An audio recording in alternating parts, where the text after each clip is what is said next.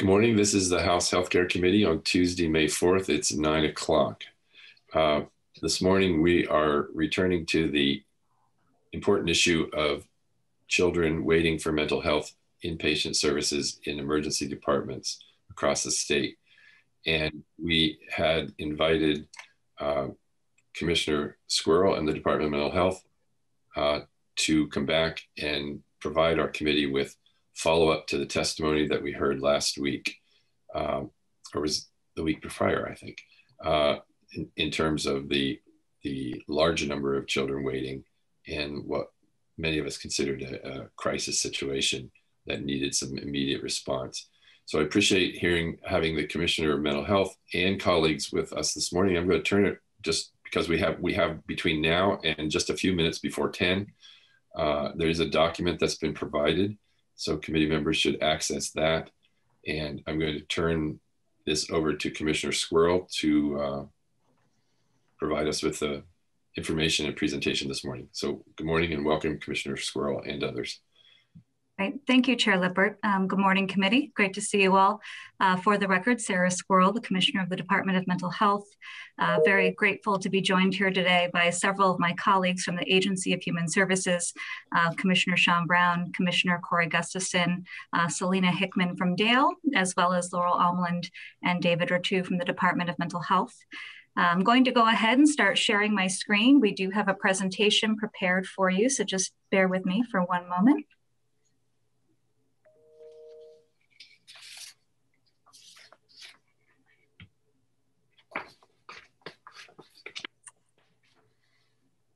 Did that work? Yes. Wonderful. It's on full screen. Excellent. Okay, so I was not able to join the committee for previous testimony on this issue.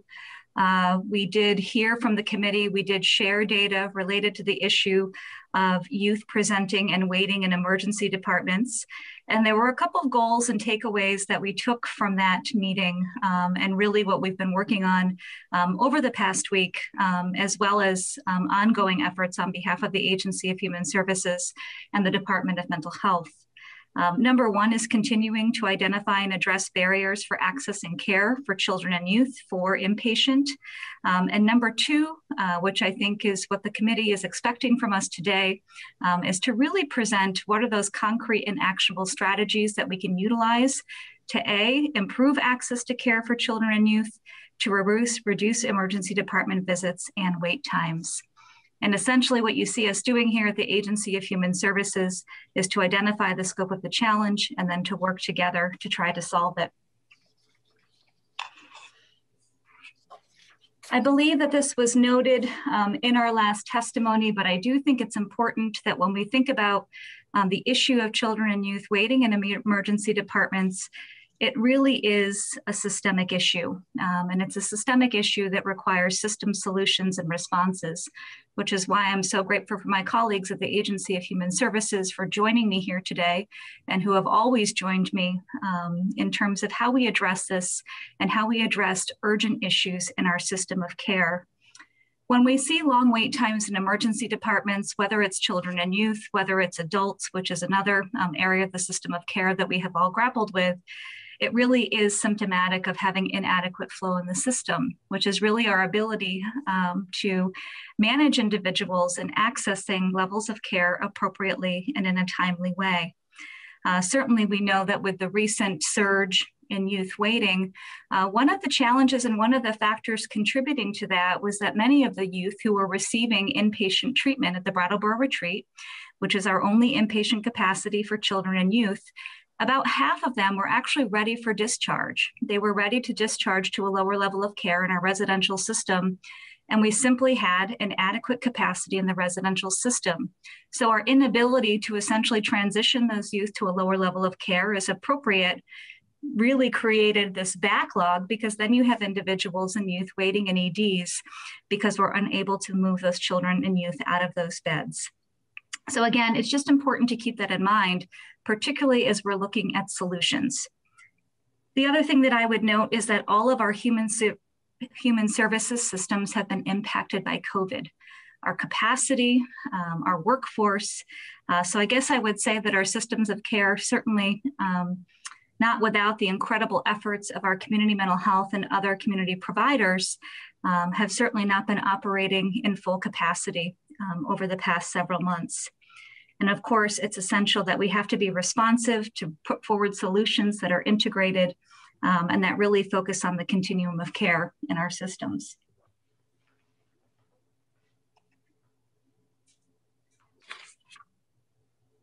Other factors that contribute to this issue, why are we seeing this surge?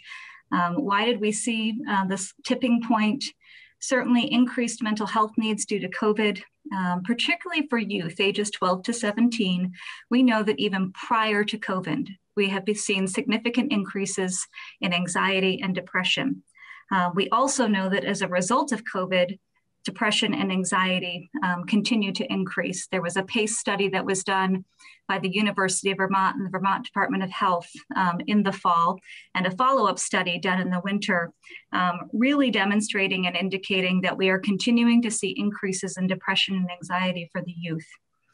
Also, just noting that schools not being fully reopened over the past year also is a factor that impacts child and youth mental health.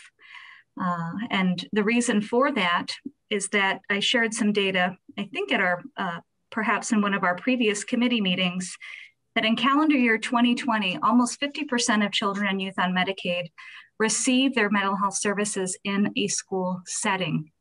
We have an incredibly robust school-based mental health system across the state of Vermont. So when our schools are not fully opened, then our children and youth don't have access to many of those critical services and supports that are available to them, which is why every effort has been made and should continue to be made to fully reopen our public schools. Also, as I noted, we have reduced capacity in the system of care. Many of our community mental health partners and other services and supports are not being offered fully in person because of COVID restrictions. We are working, and those are part of our solutions to try to improve that. We looked at a slide, I think I will be sharing it in a minute, just in terms of capacity in our crisis beds and our residential beds, as well as what we are all aware of, which is a broader issue for our entire healthcare system, which are workforce challenges. And then we also see a lot of seasonal fluctuation and demand when it comes to children and youth needing inpatient level of care. This is actually one of the issues that contributed to some of the financial instability for the Brattleboro retreat. There is significant fluctuations in demand for child and youth inpatient care. We have data that we have shown in the past, particularly in the summertime. We tend to see a pretty precipitous drop in terms of demand, which is why our efforts to move the Brattleboro retreat to an alternative payment model, that was one of the main goals. So it's just important to note that when we're talking particularly about this level of need in the system of care, we do see a lot of seasonal fluctuation. And I think what that means for us as a system is that we need to have capacity in the system that can be flexible, to be responsive to that demand when it does fluctuate. And I think implementing the alternative payment model at the Brattleboro retreat was a good step in the right direction. And then Sarah, if I could jump in here, the other thing I would add on this, on the seasonal impact, is we do see flow in our residential system slow a little bit this time of year, as kids that are ready to transition from a residential care setting to a lower level community care. The programs tend to hold off because it's close to the end of the school year, and to not disrupt, the end of that school year education for that child or youth, that they then kind of hold off until the school year ends. And so we do see the flow in the residential slow this time of year, just because of the timing with the end of the school year, not wanting to impact the education for the students. And so that's a factor as well. Thank you, Commissioner Brown. This slide was shared at the last testimony, again, just illustrating some of the bed closures that we have across the system and some of the reduced capacity that we have had, particularly in our hospital diversion beds, primarily due, again, to COVID precautions and restrictions as well. And one thing I would just note about hospital diversion programs, which I'm sure the committee is aware of, and our great partners at NFI for their great work, the hospital diversion program really truly serves as diversion. So for children and youth who might be presenting in an emergency department, our care managers here at the Department of Mental Health, working in close collaboration with emergency services staff across the state, are always working to have children and youth admitted into the, or youth, I should say, admitted into the hospital diversion program so that they don't need to go to the EDs. So even though it's just a couple of beds that have been offline, given that the numbers that we're looking at in Vermont, they actually make a pretty significant impact. I also wanted to provide some updated data. We have certainly seen a recent surge in youth presenting in EDs, as well as wait times. And again, I think what this chart really demonstrates is some of that seasonal fluctuation. So this chart kind of picks up where our last chart left off. This really is intended to provide a snapshot of what we've seen from the end of April through today. So again, just really illuminating that over the past few weeks, we have fortunately seen a decrease in the amount of children and youth who are presenting in EDs. Again, this is not to minimize the issue. We never want children and youth waiting in emergency departments. It is completely inappropriate, but this does illustrate some of that fluctuating demand that I was referring to. Commissioner, quick question. Yeah, go ahead, Representative Donahue, and then myself. Yeah, I know you can't see hands when we've got the screen share. Yeah, I just wanted to, I know last time we saw information, it was pointed out that this is only involuntary or Medicaid voluntary, but that the number of non-Medicaid voluntary was fairly small, so it wouldn't be significantly different, just maybe by a few. But 422, you're identifying 9, and the Hospital Association identified 19.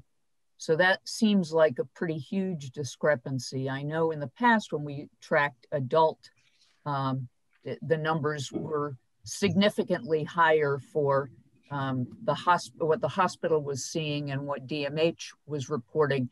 But that was without including, that was involuntary only, not Medicaid voluntary. So the difference between the VAS numbers and your numbers is much more significant than I would have expected. Yeah, I think it's a great question, Representative Donahue, and we can certainly go back and overlay our data with VAS. One of the things that we have been trying to do, the way that we receive this data is for the emergency services staff to call in the number of children and youth who are waiting to our admissions on a daily basis. Over the past couple of weeks in particular, we have been calling around to ensure, does this truly capture everyone who is waiting in your EDs? So I am sure there could potentially be some children and youth that maybe are not captured here. But I think even when we look at and overlay the trends between VAS and DMH, I think you'll still see the trend line moving in the same direction. I think you're right about the trend line. I just think it's worth looking into further because it's really about half the numbers that VAS is reporting from the same mechanism of contacting each of their EDs on a point in time weekly. I realize that's not an average, but it seems it should be closer than 50%. Yeah, and what I can say in terms of the data that we looked at yesterday, we called every emergency department across the state to ensure that this number was accurate. So that was my question, is this, I'm a little unclear as to when the number of youth waiting for emergency exams and Medicaid voluntary, are there youth that fall outside of those categories that might be waiting that would not be captured in this data? Or is it the case that, at least as of today or yesterday, this indicates that there are only 3 children, not only, but there are 3 children waiting compared to the numbers that we had seen earlier? numbers we've been provided. Is that what this indicates, is that there are 3 children in the emergency That's correct as of yesterday. And I would say what falls outside of this and what Representative Donahue is noting, which is such a good point, is that for youth who are voluntary but have private pay insurance, that is not information that is always available to the Department of Mental Health. Certainly, as I noted, given the attention on this, we want to make sure that our data and reporting is accurate, which is why over the past couple of weeks, we have been doing even more follow-up with the EDs and our community mental health providers to ensure that these numbers do represent all youth that are waiting. So that leaves me still with the question, is this 3 youth who are waiting across the state on May 3rd? That's correct. Plus 4 private pay? Or is that 3 youth who are Medicaid and additional 4 private pay? Yeah, the information that we have, Representative Lippert, that as of yesterday, there were 3 youth waiting. Across the entire state? Across the entire state. Again, this is not to minimize that this still is an urgent and important issue. No, and I don't hear you doing that, but it's just really important to try to understand if we're capturing maybe not the right term, if we're identifying the number of youth who are in need of inpatient mental health care, but who are waiting in emergency departments. Correct. Thank you. Yes.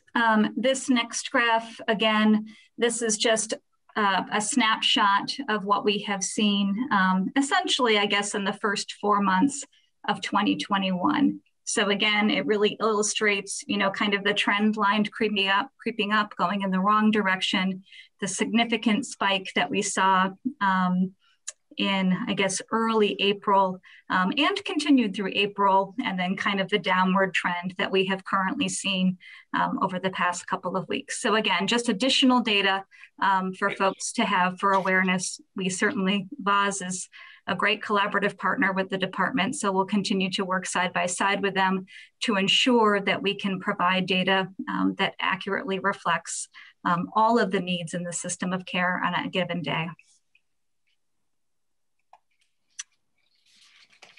So we were really tasked with thinking about, what are the short-term immediate actions and strategies that we can take, as well as more midterm and long-term actions and strategies. But I will pause for a moment, and it looks like there might be a couple of questions. Okay, Representative Peterson and then Representative Donahue. Yes, thank you, Chair. Commissioner, could you go back a slide? Yeah, when I look at the slide, the only question I have, did anything happen systemically around January 17th?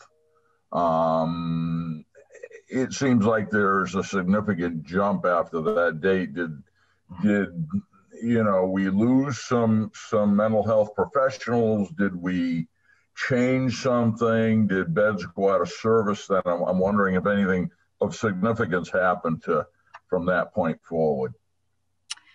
Yeah, I don't know if at that moment there was a significant systemic change. What I can say, Representative Peterson, and it's a great question, I think this is the result of many complex and interlocking factors, as I noted, the ongoing impacts of COVID, schools not being reopened, our provision of services being somewhat more remote as well.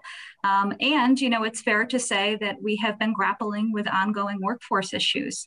And that is a need, not to mention, I think what we are seeing is increased trends around, particularly for youth. The impact of COVID has significantly impacted their mental health. We are seeing far more depression and anxiety. And so I really think that's what is bearing out here, in addition to some of the typical seasonal fluctuation in demand that we even usually see this time of year, which I think was reflected in the data that was shared last week. And do you routinely track this data? I mean, it wasn't tracked because there's a problem now. What is it, or what? Yes, this is data that we continuously track. We have longitudinal data for a significant amount of time related to this, which I think was shared at the last committee meeting, but we're happy to follow up and share that again. Yeah, that's fine. Thank you. Thank you. Representative Donahue and Representative Page.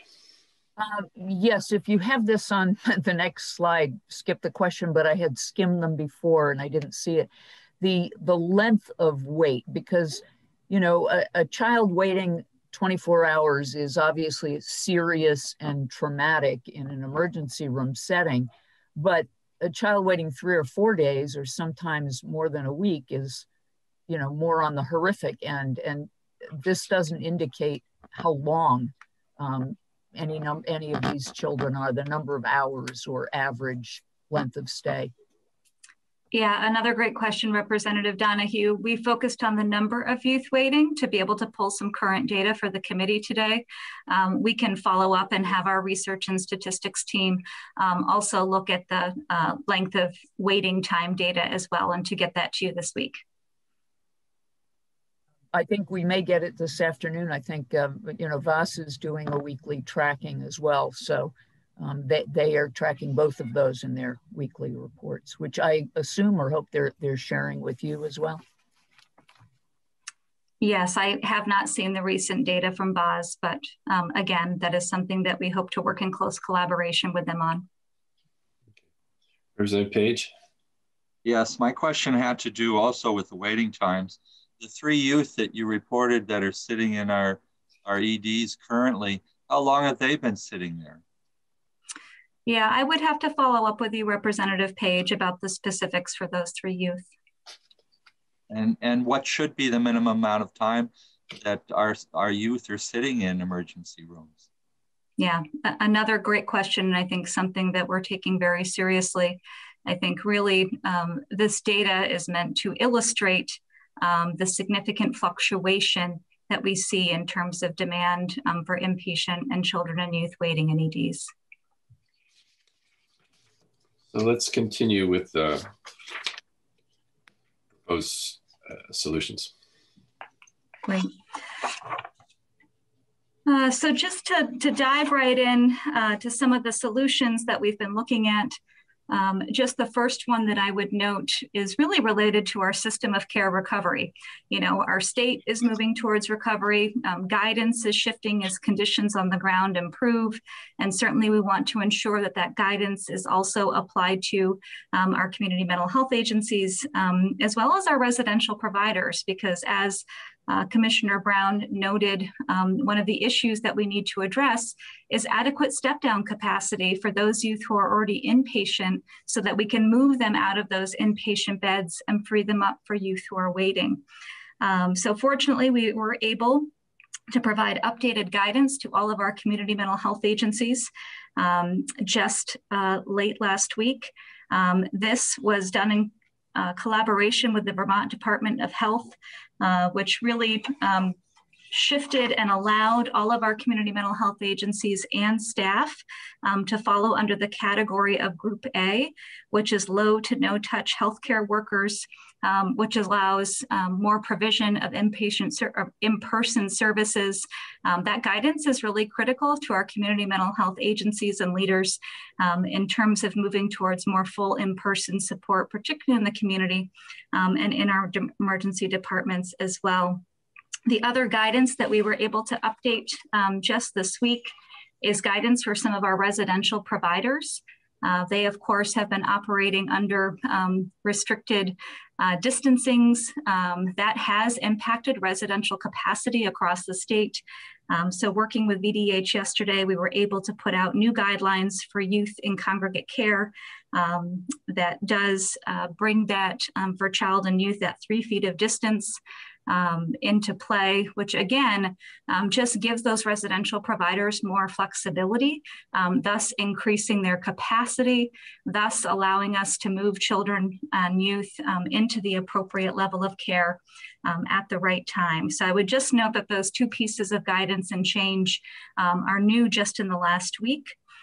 Also, the NFI diversion program also moved to that 3 feet of distancing. That was actually one of the main factors that was causing them to have those 2 beds at each of those locations closed. So reopening those 2 beds at both of our hospital diversion programs will have a significant impact. And I just want to express my gratitude to the NFI Hospital Diversion Program for their leadership there. They've just been incredible in terms of being responsive to this change and working very hard to reopen those additional beds as quickly as possible. We also, of course, given that one of the challenges that we were facing is the amount of youth who were at the Brattleboro retreat who were unable to discharge. So again, grateful to our partners at the Vermont Department of Children and Families who worked closely with us to really triage around discharge options to try to, move those youth out so that we could free up that capacity. And again, grateful for the work that was done there. It always takes time, but they really did step up and allow us to alleviate and open up more of that capacity at the Brattleboro retreat. The other piece I would note, and this is something we've been working on over the past year, there is another child and youth inpatient unit just across the lake, CBPH. It is a part of the UVMC network. It is run by Dr. Altoff. We've been working with CBPH for over the past year to try to figure out how can we create a path by which more Vermont youth can access inpatient care at CBPH. CBPH was getting its feet under it, working on improving its staffing. And fortunately, over the past several months, again, with great collaboration with CBPH and Dr. Altoff, they've been able to admit at any given time 4 to 5 Vermont youth to those child and youth units. It is a little bit more complicated and there are more caveats anytime that you are taking children and youth across the lake, as you can imagine, and into a different state. But for voluntary youth, this has been another great asset to the system and something that we are continuing to work with CBPH around. The other area that we are looking at, as we've testified before, we have a significant amount of federal funding that is coming into the Department of Mental Health. We really want to work with our community mental health agencies to identify and target those funds to specifically address this area. We convened all of our emergency services directors, child, youth, and family directors, DA execs last week to have a conversation about this. Shared and collaborative planning with them has been underway, but we have a lot of flexibility with these federal funds that we can target to address some of these systemic issues and to create more capacity. And of course, we are constantly working. We have 2 care management teams here at the Department of Mental Health, adult and children's, whose sole job is to triage and work with our emergency departments, emergency department directors, and emergency services teams to ensure that we are triaging around any children and youth who are waiting to get them access to care as quickly as possible. This is just a review of the federal funding and additional federal funding that the Department of Mental Health has been in receipt of and will be in receipt of. We are certainly looking very closely at the supplemental block grant funds, the additional 1.4 million and 2.8 million listed at the bottom here. Really afford themselves to a lot of flexibility and provide us with an opportunity to really target those investments, with the guidance of our community mental health agencies. We really want to hear from them in terms of where they think the most investments need to be made that will help us continue to address this issue as a system. So can we go back to the page on immediate solutions? Because I think that's really the area that we're, I think, most immediately interested in as well. And I'm wondering, it's important for us to also understand midterm solutions as well. But can you give us any sense of what you estimate to be the impact of these plans for immediate solutions? What is there a goal, and is there a measure that you will be using to determine whether this has an impact, and in what time frame? Yeah, it's another great question. And I think that, what we would anticipate to see is that as our systems recalibrate and reopening, including our public education system, we will see increased access to services and supports. As a result of some of the changes to guidance, allowing the provision of more in-person services, as well as flexibility in our residential providers, it will open up capacity there. We've already seen the immediate impact of our hospital diversion programs being able to open up more beds, as well as our residential. Can I just interrupt? Pardon me for interrupting, but so have the NFI beds reopened based on the guidance, or will that be something happening in the near term? I believe that's something happening in the next week to week and a half, but I will just, Laurel, do you have more insight into that? Laurel just texted me this week. It's my understanding that NFI will be opening one bed this week, and then the second bed that has been closed will be opened the week of the 17th of May. And there are 4 beds total, though, that have been closed. Is that right? So the 2 closed beds in the NFI North program are closed because of the COVID precautions that they've been needing to follow. That's where the guidance is helping. The 2 beds in the Southern program are due to staffing challenges, and so they don't have a targeted date for those. Okay, so that's what I was just trying to get a sense of. So the change in the COVID precautions will result in the very near term, this week or next week, the addition of 2 beds in the NFI North program. But the South program is a staffing issue, and that won't be impacted in the same way. Thank you, Laurel. So I think all of these immediate solutions will contribute to ensuring that there is more timely access to care, that we see a reduction in youth waiting and wait times. However, to your good question, Representative Lippert, I think it's incumbent upon us, and probably work the Department of Mental Health, maybe in collaboration with DVA and VAS, really do need to set some benchmarks in terms of, what do we really want to see as our goal as a system of care in terms of number of youth waiting and the amount of time that we are waiting. And then we need to strategically continue to try to address that. So I do think that's something that is important that DMH does in collaboration with DVA and VAS, and that we set that benchmark for ourselves, maybe based on national standards, maybe not. Vermont is typically a leader, when it comes to setting the bar high in terms of expectations of care, particularly for children and youth. So I do think that's another immediate next step that we should also be working on. So we have a number of questions here. So let's pause and take those questions before moving on to midterm solutions.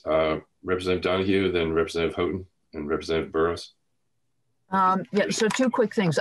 I thought that there was already an existing benchmark that had been stated out there, and maybe that was only for adults, but that was a 4-hour wait time.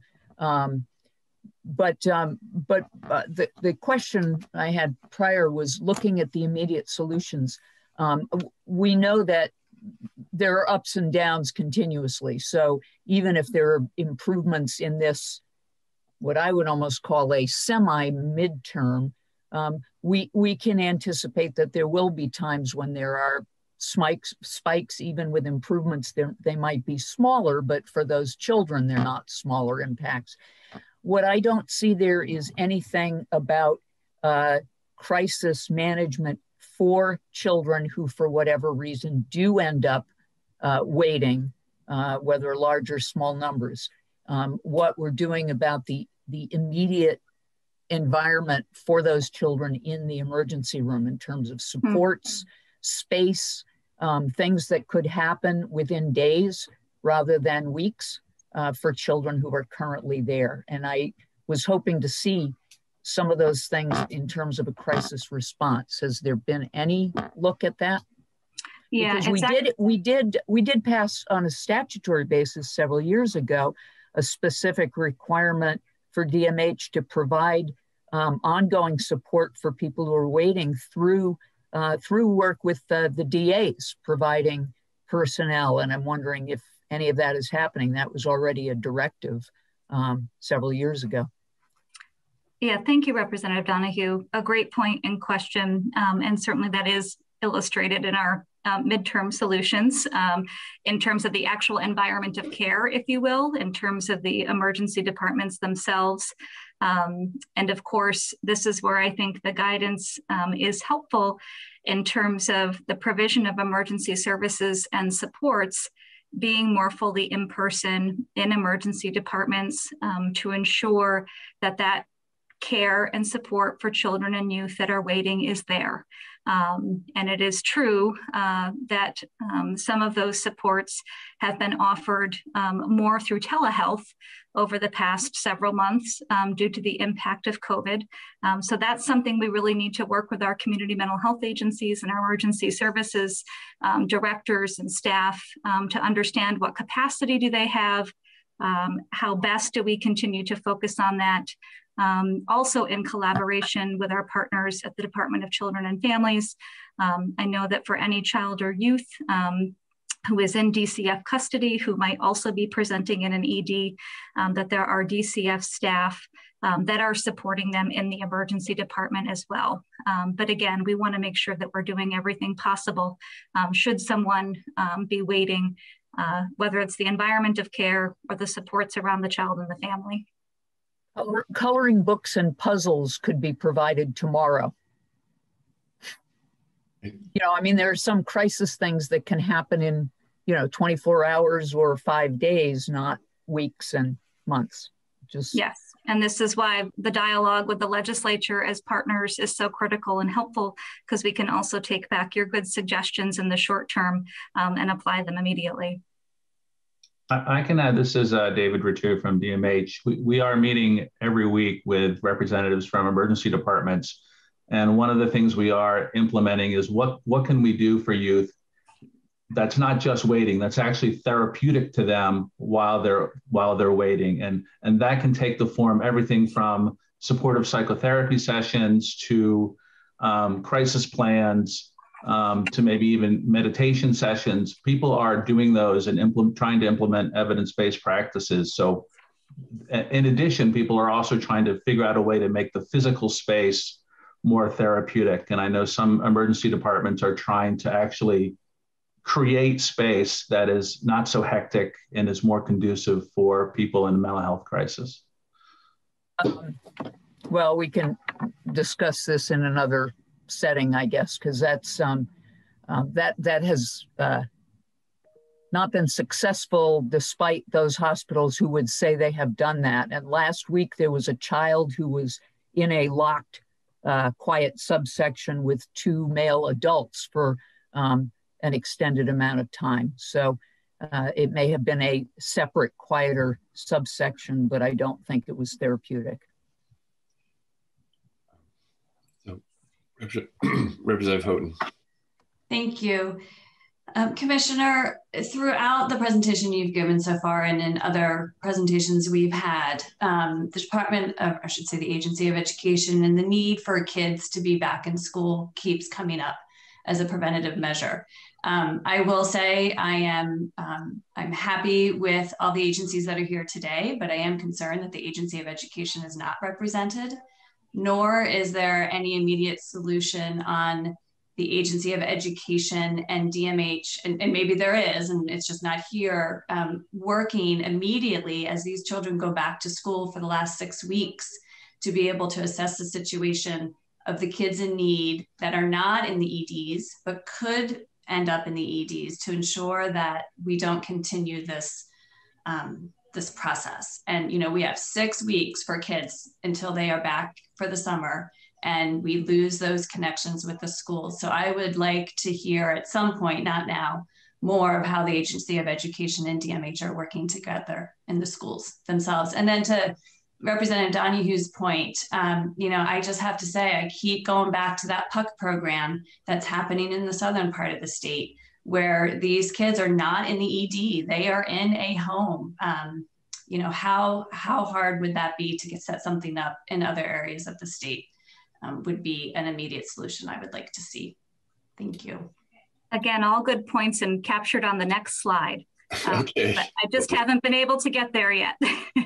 Okay, well, I think we were focused on what we were. I would say, I would think some of those could be immediate, especially with the kids back in school for 6 weeks.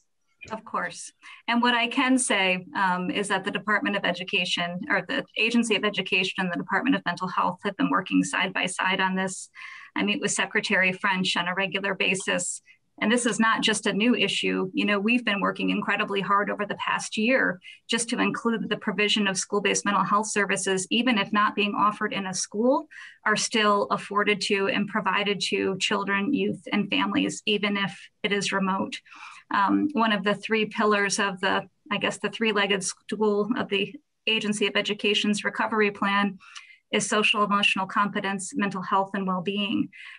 Part of the task for local education and supervisory unions is to actually form recovery teams that bring together their community mental health partners to really address this. So I think what I can say is that that collaboration is happening, that we are working very hard to ensure that as children come back to school, that we have the right services and supports in place. And I think that's where at a real advantage, you know, we have one of the most robust and revered school-based mental health services programs in the country. So as our children and youth come back to school, that partnership and collaboration between our community mental health agencies and our local districts will become even more important. In addition to the Agency of Education being very clear and somewhat directive to the extent possible that the local districts need to be targeting some of their ESSER funds to support social and emotional development and support for children and youth as they come back to school. So let's take a couple more questions, and let's understand that we want to allow the commissioner to move on to the next set of slides, which are touching on issues which are being raised. Representative Cordes, and then we'll go on to the slides. So in recognition that you still have more to show us, Commissioner, I'm just gonna put my question in right now, and feel free to wait until you get to that a slide if it's represented there. We know that I'm thankful to see the information about how we're responding to this, both the recovering from the pandemic, but also the latest crisis and the surge of youth in emergency rooms. I look forward to seeing more about how we can strengthen our system outside of a surge, outside of a pandemic. The pandemic has shown a light, as we know, on so many gaps and deficiencies. And we also know that therapeutic care for children with mental health needs, we had a need for that before the pandemic. I know that families were not happy having to send their kids all the way down to Brattleboro if they lived up north or across the lake. And I know we are building capacity, but I would like to hear more about that so that we can use all of the aspects of our mental health care system in Vermont and truly create some systemic,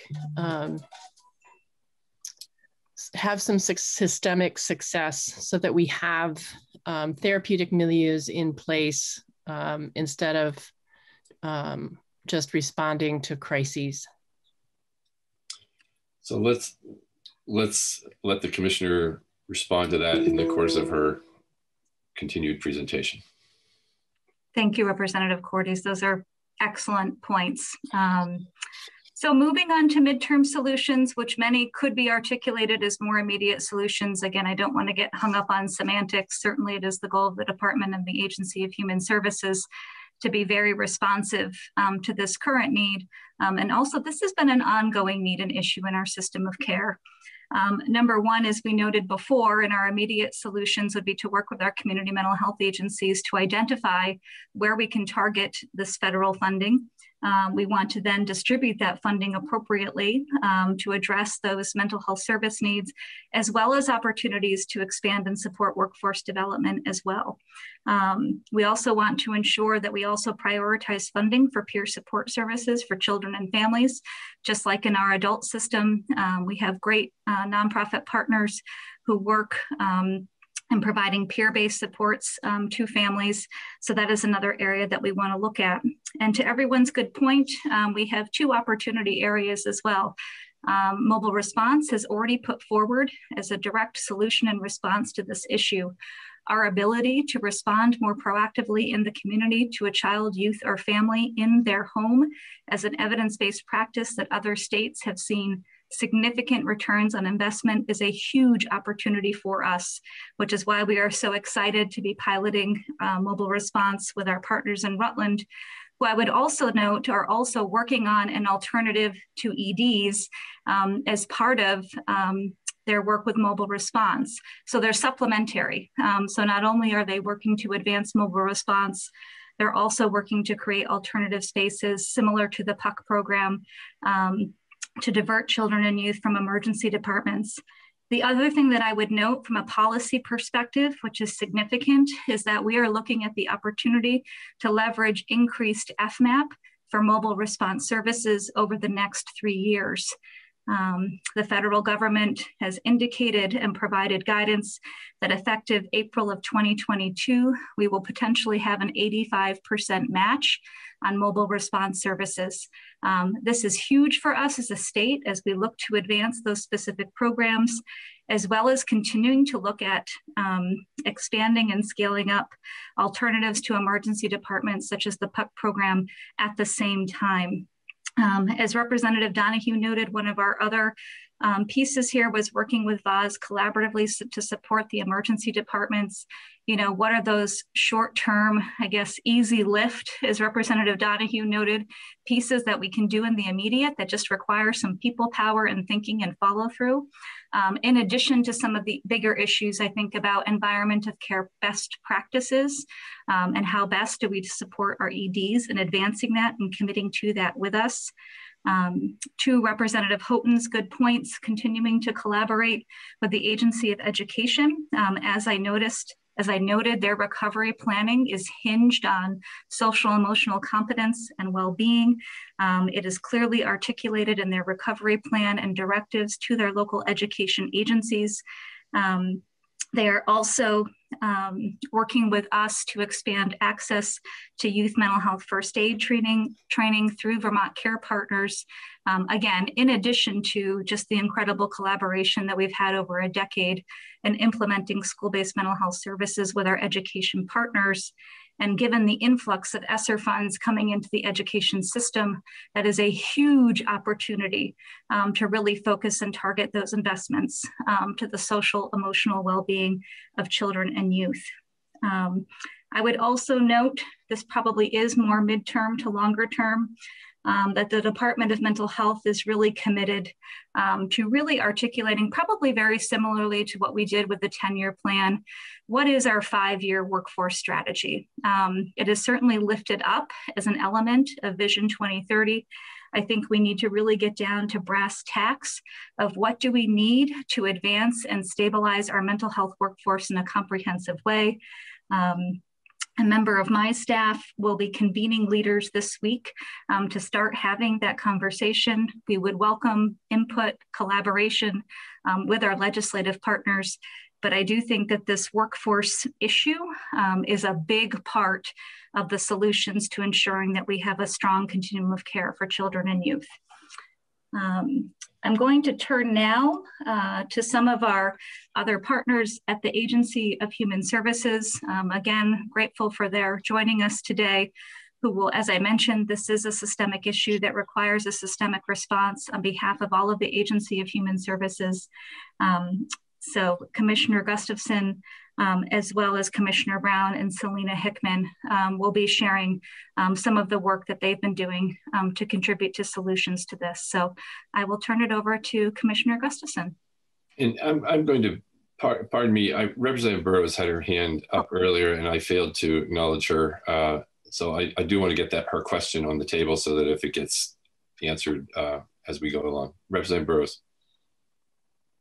Thank you very much. I appreciate it. I had to take a quick call from my son's school, speaking of children's mental health. I have a couple of very quick questions. One is, how many people are in the Rutland catchment area for the mobile response? Oh, I will have to follow up with you, Representative Burrows. I don't have that off the top of my head. Well, is it like 5,000 or is it 100,000? I mean, is it? Let's get back to that. Okay. On a slide, a few slides back, it had the amount of money that was being given to different areas. And I noticed that SAMHSA was getting, I think 4 separate grants.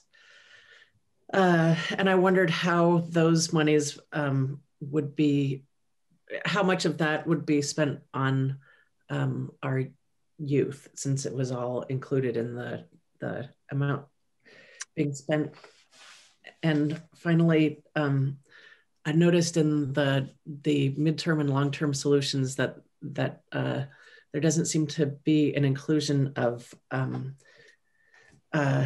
integrated whole family supports.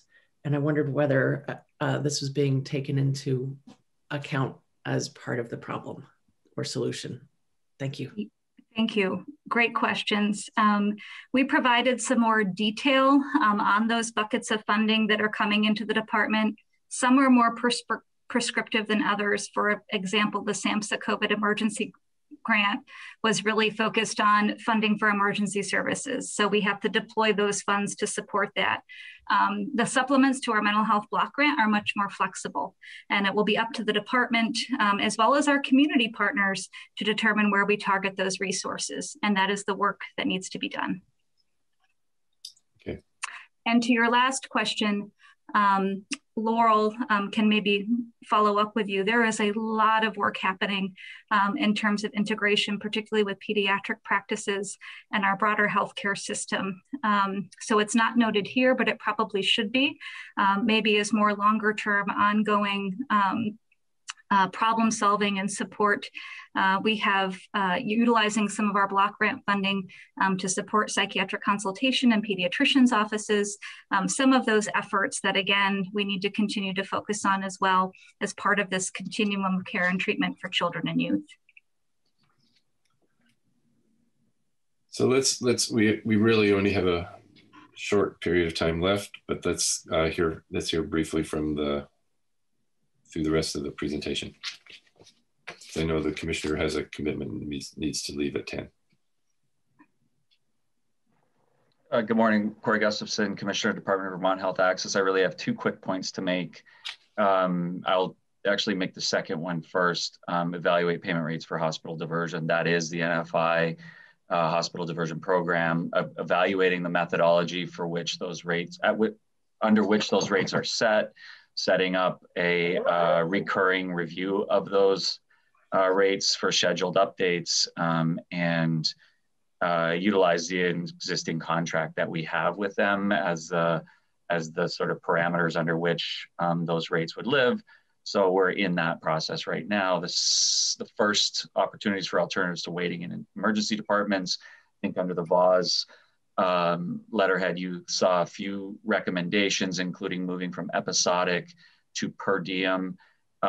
We're certainly open to a payment methodology that fits the incentives and outcomes that we're all looking for. I think Rep. Lippard's point to what's the metric, what are we trying to accomplish, is a great point, and that will help us determine what is the best way to approach that reimbursement structure.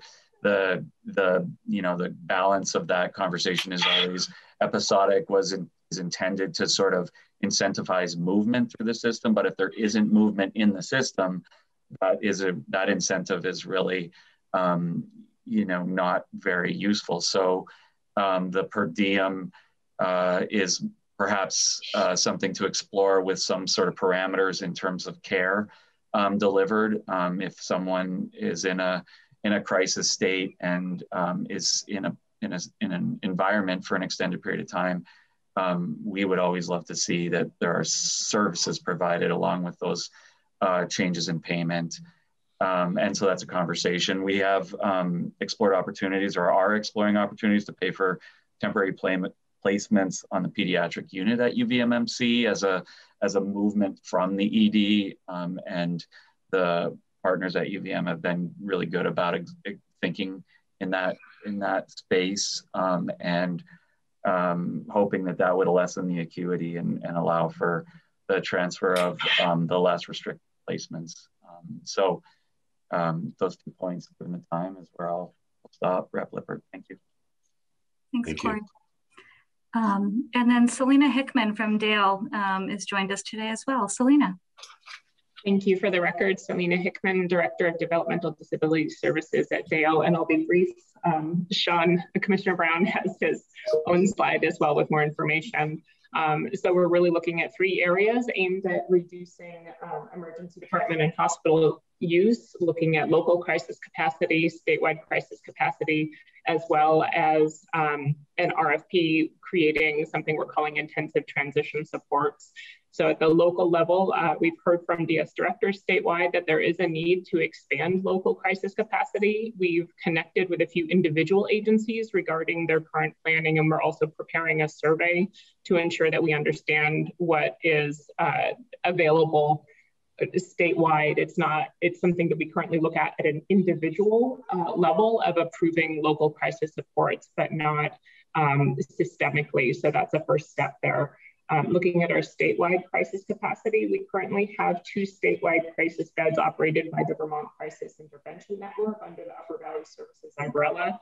These are available for people who exceed local crisis capacity. They offer consultation, training, mobile supports, as well as on-site supports for short-term stays of 1 to 3 weeks.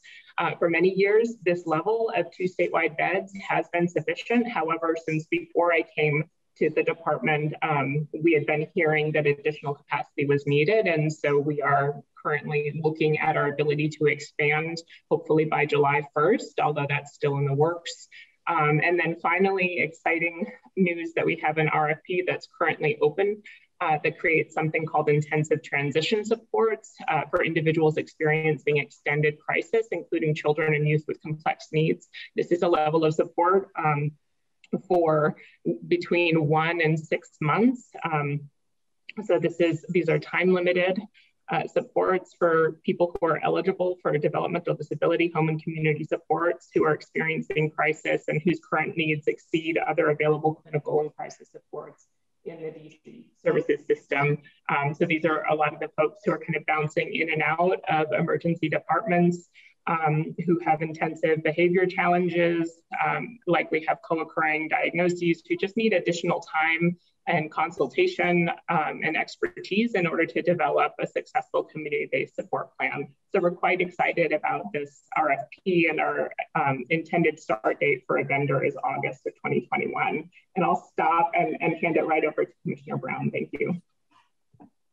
Thank you. We're going to need to come back to these because I think there's certainly questions, but let's not take them now. Sure.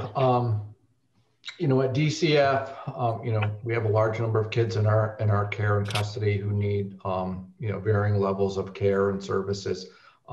Much of our care right now is skewed to the higher level of care, and we have a lot of kids in higher level of care and youth out of state. And one of my goals as a new commissioner was to reduce that reliance on out-of-state programs and bring kids back to Vermont and have them served in Vermont and at the local level as much as possible. So it helps keep those kids connected to their community and make transition back to their community much easier. So one of the things that we've been working on is we're looking to create a group of high-level, high-end stabilization foster homes across the state, at least one in every district and several in some of the larger districts.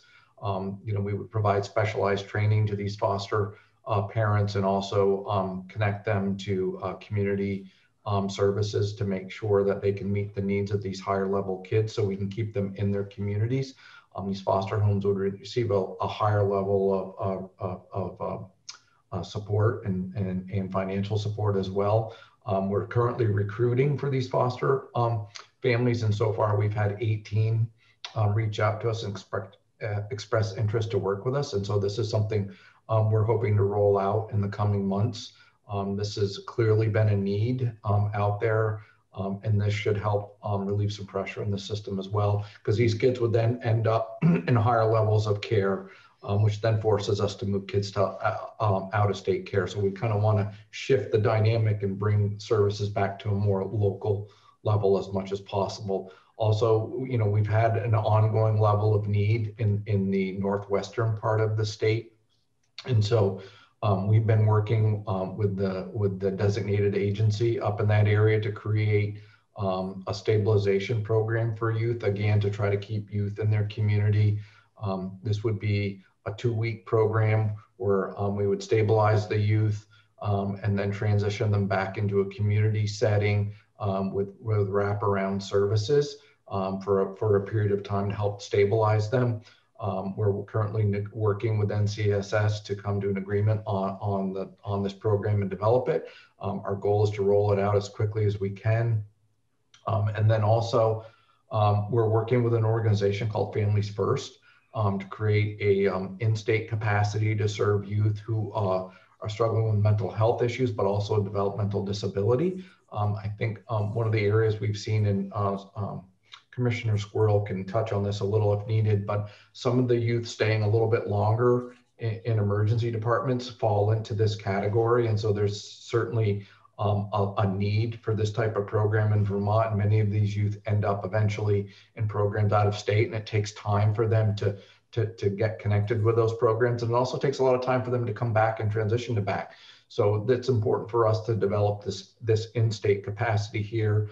And so they provided a proposal to us, and we're working with them, you know, again, to hopefully roll this out as soon as possible. This would be located in the southern part of the state right now as well. And so these are just some of the programs we're working on to kind of help build more capacity at the community level to serve youth, because right now our systems are more geared to the higher end, and it just creates a lot of capacity issues. And we want to keep kids connected to their communities as much as possible. So I'm going to, we're all operating under competing schedules here, and I'm going to suggest that we bring this to a close because we are actually also doing the Zoom floor. Thank you, Commissioner Brown, Commissioner Squirrel. We're going to clearly return to this, and there's lots here to digest. There were a lot of questions, and I know that you have, Commissioner Squirrel, have a commitment you need to leave to get to the governor's press conference as well. So if there's any final comment you wish to make, Commissioner Squirrel, and then I think we need to wrap for the morning. Yeah, I want to thank the committee for their time this morning, for their great and thoughtful questions and ideas. Thank my fellow commissioners at the Agency of Human Services. We do see this as a AHS issue that we're all need to be responsive to. The only two final things I would note is that we did have a residential analysis report and recommendations that we would love to spend a little more time with the committee on, which I think will also something we need to take into consideration. And just, I'd be remiss without mentioning mental health parity. Just again, as one of the solutions we need to look at ensuring that private insurers cover the same levels of medically necessary mental health services for children and youth, especially in-home services. And I will leave it at that.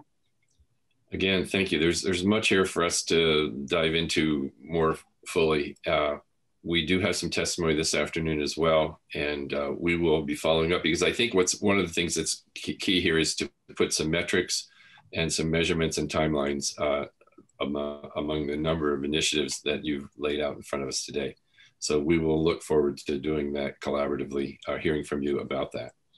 So with that, we're going to bring this to a close. Thank you, Commissioner Squirrel and staff who've joined her.